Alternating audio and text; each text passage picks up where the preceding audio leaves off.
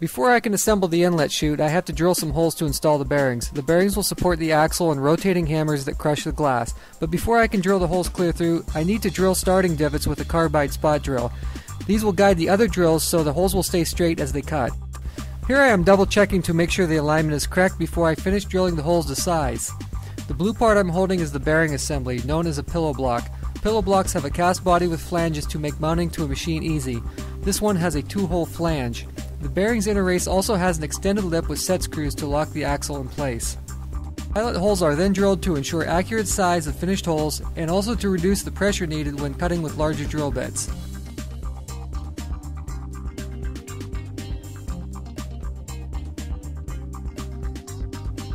The bottle of liquid you see is a water-based cutting fluid. Cutting fluid is used to cool the drill and also allows increased cutting speed and feed rate, which decreases machining time.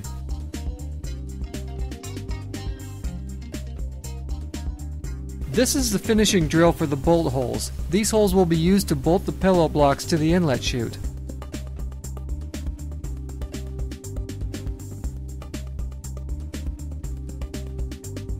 A large drill bit finishes the hole that will allow the axle to slide through the inlet chute and pillow blocks.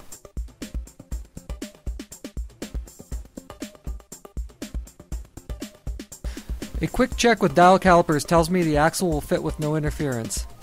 Deburring removes small amounts of sharp metal on the machined edge and leaves a smoother finish so you don't get cut while assembling parts. It is also done to make sure the bearing housing will fit snug to the plate. Next, I lay out all the pieces of the inlet chute and mark each edge with the letters so I know where they are placed during welding. I tack weld the sub-assemblies and then check them to make sure they are flat.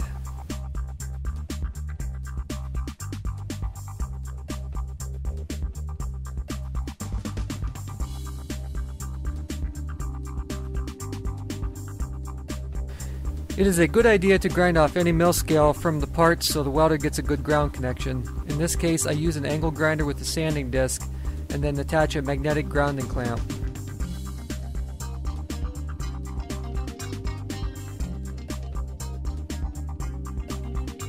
I sit an angle plate on the top plate of the inlet chute and then clamp a side of the inlet chute to that angle plate. This will keep the two parts square and stationary while I tack weld them.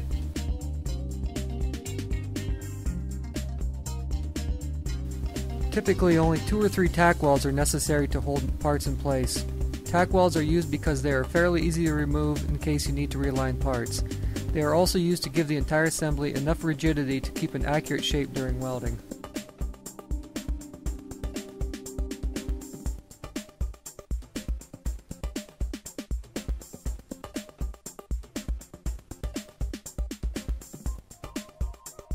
At this point, I install bearing pillow blocks and a dummy axle to further help keep alignment during welding.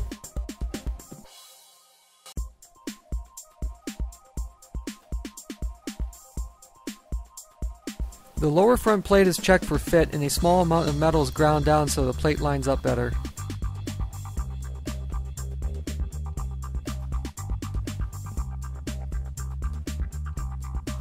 I push the plate in place with a steel block so that all the edges are flush.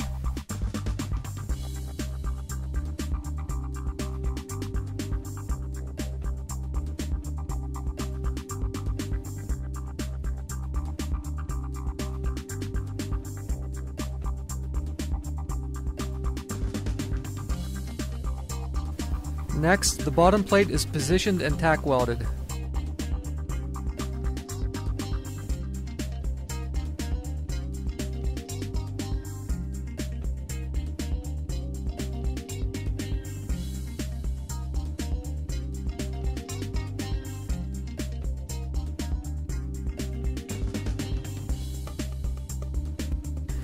I check the alignment of the bottom plate before further welding.